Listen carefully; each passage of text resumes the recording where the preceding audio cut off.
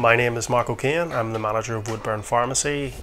Woodbourne Pharmacy was opened in 1969 by Mr. Jim Doyle. A lot of new families had just moved to the area. We have come a long way since then. Back then it was all handwritten labels and loose medication in amber bottles, and I'm sure pharmacy robots were like the things of science fiction. We use the VBM 200F for our blister packs, our trays. We've been using it for about a year now. I think we kind of started them in April 2021. There's several negative aspects to manual MDS trays. Tablets are touched before being put into the tray. It's prone to human error. Sometimes it can be hard to identify a tablet or capsule, and there's limited information that's made available to the patient. Our key goals for automating the MDS process were to streamline the whole process, shorten the time frame that it takes, increase the amount of MDS patients that we could take on. Most pharmacies in Northern Ireland would still be on the manual MDS process, and they would have a certain capacity, and most, if not all, have reached that capacity. Automating that process drastically increases the amount of patients that you can take on. Manual MDS trays take an awfully long time to make and check, and automation has streamlined that and gave us far more time to push other services and really kind of help members of the public and our community. So it's been wonderful and really well timed.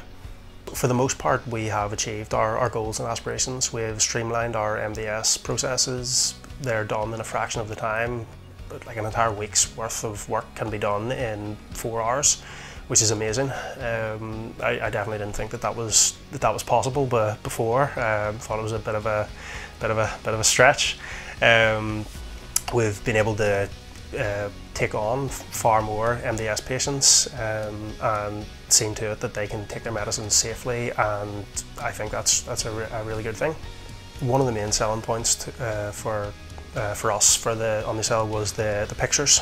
Being able to see all the medications on the screen and kind of identify them, and then relay that information to the patient, because each tray is accompanied by a piece of paper with the printout of their medication and an image.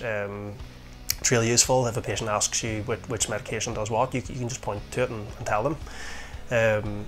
It certainly was very intimidating, but we quickly realised through the help of the Omnicell staff member that was here that it is very easy to operate, and he pointed out that he could take someone from the street walking by and sit with them all day, and by the end of that day they would be able to make the trays just as effectively as a trained member of staff, and that speaks to just how easy and simple the software is. And we've invested in the Omnicell robot in anticipation of the medicines adherence service being funded. A year ago we were at capacity with the manual MDS system that we had, and that's to say nothing of the additional pressures being put on the staff by COVID-19. We now have the ability to provide this service safely and efficiently for our community of patients, and that's all down to the future potential funding of the service in Northern Ireland. This is a service patients really rely on, and the future looks bright for community pharmacy in Northern Ireland.